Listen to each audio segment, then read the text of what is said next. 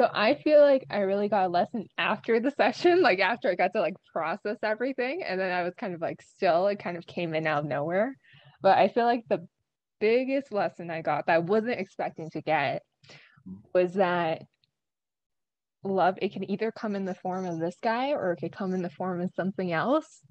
But whatever form it comes in, I'm gonna be fine.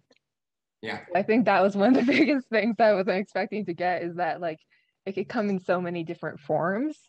And Mhm. whatever form it's going to come in, I'm open to, but I don't need to be so attached to this one form because it might not be this form. It might be another form. But either way, I'm going to Mhm. be fine. So that's something I wasn't expecting to get. That's something I realized like a day after. I Yeah. was like, oh, I really needed to realize that. Yeah. So that's one of the biggest things I feel like. Another thing I wasn't expecting too is I feel like I was like kind of like overly attached to this. Like it has to be this or like it can't be something other than this.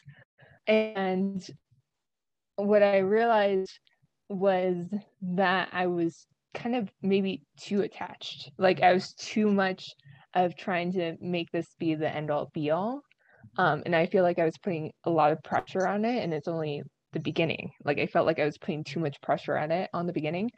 So I think what happened and what I figured out like after the session is I kind of like released some of that pressure that I put on it, and it felt more like peaceful versus before the session. It was kind of like I was like clinging onto this thing, like kind of like suffocating this thing. Yeah. Yeah. Yeah. That's awesome.